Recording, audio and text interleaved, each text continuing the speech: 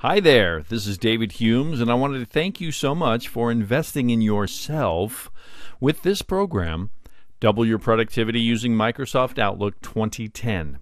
I know you're going to love it. I want to begin this program with 7 initial productivity suggestions. Number 1, have an open mind. Empty your teacup. Presumably, what you've been doing up to this point hasn't been working all that well, or you wouldn't be going through this program right now. So empty your teacup. Come to this training and all training with an open mind. The only way you can learn anything new is to empty your mind of all judgments, opinions, and preconceptions. Number 2, learn from everyone. Everyone and everything is my teacher. If you don't learn what to do, you may learn what not to do. So you can learn from everyone. This program is the result of my over 10 years of teaching time management and over 6 years of teaching Microsoft Outlook, and I'm still learning. My intention is to continue learning for the rest of my life. We now know that if you want to live longer and be happier, then you'll join those and me in committing to lifelong learning. Number 3, there is no one way to do this. So get as much information as you can and then make up your own mind. Use what works for you and eliminate what doesn't. And that's why in this program, I'm not teaching you Outlook per se. Anyone can teach Outlook. If you want to learn Outlook, get a dummies book. Most of the dummies books are very good. But not everyone can teach you how to maximize the utility of Outlook and use it as the high productivity tool that it is capable of being. That's where this program is different from any other. I'm teaching you only the stuff that you want and none of the stuff you don't want or need if your intention is to majorly improve your productivity, which I'm assuming it is because you're watching this now. Once you've gone through the entire program at least once, then you'll be better able to go back and rewatch the parts you need the most help with. Repetition is the mother of learning. I recommend going through this program multiple times, as many as necessary, so you fully understand it. Because once you fully understand it and its implications, you're going to get excited about what it can do for you in your life. So watch the entire program, read the entire study guide, and then make up your mind and use what works for you.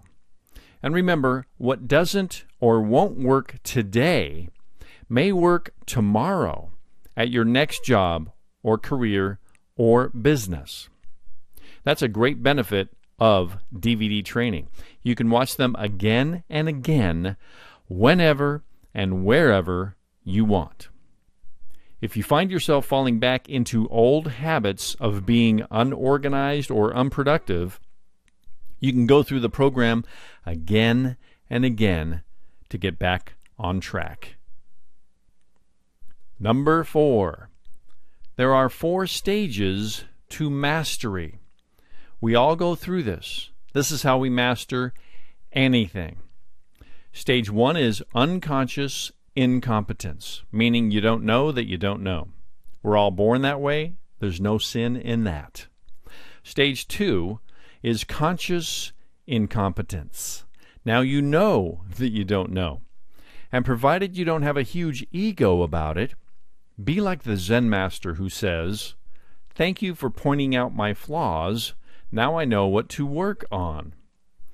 And that takes maturity and wisdom. When you are humble enough to realize you don't know everything, and you practice properly for as long as it takes, you will eventually become consciously competent, or conscious competence, which is stage 3 in the mastery process. After you practice conscious competence for enough hours, weeks, months, or years, you hopefully arrive at stage 4, which is unconscious competence. This is where you don't think about it anymore. The muscle memory is programmed in, and you're one with the music, so to speak. If you're a musician, you might know what I'm talking about. And by the way, when you get to unconscious competence, you're not totally unconscious. You have to have some consciousness. But because you've practiced it consciously for so long, you can devote very little consciousness to doing it. This unconsciously competent state of mastery, or flow, frees you from the mechanics of doing the thing. The thing in this case is the Double Your Productivity Using Microsoft Outlook 2010 system. Once you have mastered this system, you will be freed up to devote maximum attention and energy to completing your most cherished goals and related projects and tasks. This is my hope for you, but I can't do it for you. It does take disciplined practice, but if you persevere, you will eventually become unconsciously competent and reap the benefits for the rest of your life. Number 5, keyboard shortcuts, also known as quick keys. This is something you want to be unconsciously competent at as quickly as possible. And it's a lot easier than mastering playing the drums, for example. Trust me on that. It's not that much work. You can get the minimum mandatory universal keyboard shortcuts down in less than 30 minutes, worst case. Just do each one of them 20 times each while saying what it is each time, and then rinse and repeat. For example, hold down the Control key with one finger and press the C key with another finger while saying out loud, Control C, copy. Control C, copy. Control C, copy. Do that at least 20 times for each shortcut, and you should have them down. If not, repeat this exercise. Begin using the keyboard shortcuts immediately in your everyday work. If you forget one, repeat the exercise until you have it down. They say, if you use quick keys for your most frequently used commands, you will increase your productivity 20 to 100% just by doing that. That's why I included the minimum mandatory universal shortcuts and Outlook shortcuts in the beginning of your guidebook. Number 6, quick access toolbars.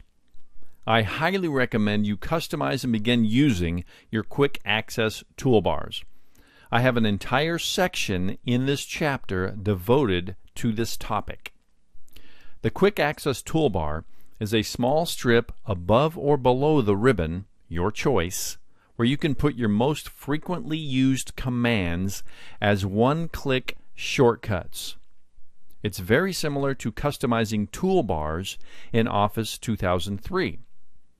This will save you time having to click around on multiple tabs in the ribbon to find things. You will get tremendous productivity gains from customizing and using your quick access toolbars. By the way, when I'm in high production mode, when I'm not working or training, over 90% of the time I have the ribbon minimized, and I use my quick access toolbars and quick keys almost exclusively.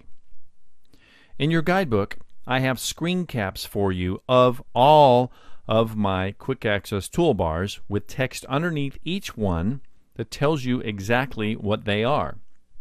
So if you want to customize yours like I have, you can. Or not, whatever you want to do. I'm just giving you what works very well for me.